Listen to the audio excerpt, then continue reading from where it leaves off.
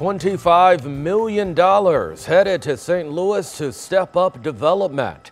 The city won a federal Build Back Better grant to make it happen. Good evening. I'm Brent Solomon. Kelly Jackson has the night off.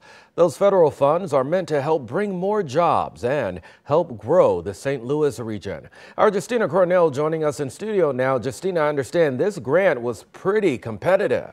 Yeah, Brent. So the $1 billion grant competition is meant to boost economic recovery from the pandemic. And this attracted more than 500 applicants. From there, it was narrowed down to 21 regional coalitions, St. Louis being one of those recipients. Now, the goal is to invest this money into advanced manufacturing.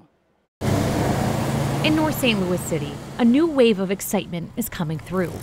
We won a $25 million grant from the United States Department of Commerce, being matched with local sources, which puts us up over $40 million. At the center of this is a new anchor institution that will be called the Advanced Manufacturing Innovation Center. The center will be just east of Rankin Tech off of Finney Avenue. Soon, this property will transform into a 130,000 square foot facility. We will pioneer new techniques and workforce development. We're going to save, retain, and create thousands of new jobs. Besides the facility, some of the money will be invested into other projects too. We will have workforce training programs leveraging our community colleges throughout this bi-state metro. Such as funding St. Louis Community College's new manufacturing equipment and building up organizations. Through the grant, $1 million will go to nonprofit Rung for Women. This announcement is game-changing. President Leslie Gill believes this will only strengthen their efforts. It allows us to expand our programming,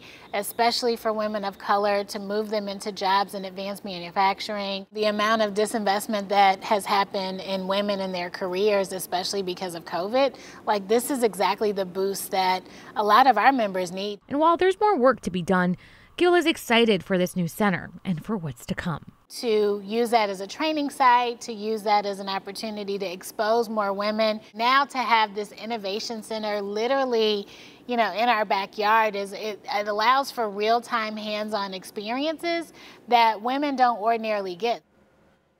Now, I'm told construction and design will start in mid-2023. In the meantime, the St. Louis Development Corporation plans to have community managers go out in the area to engage with community members rather than push residents out.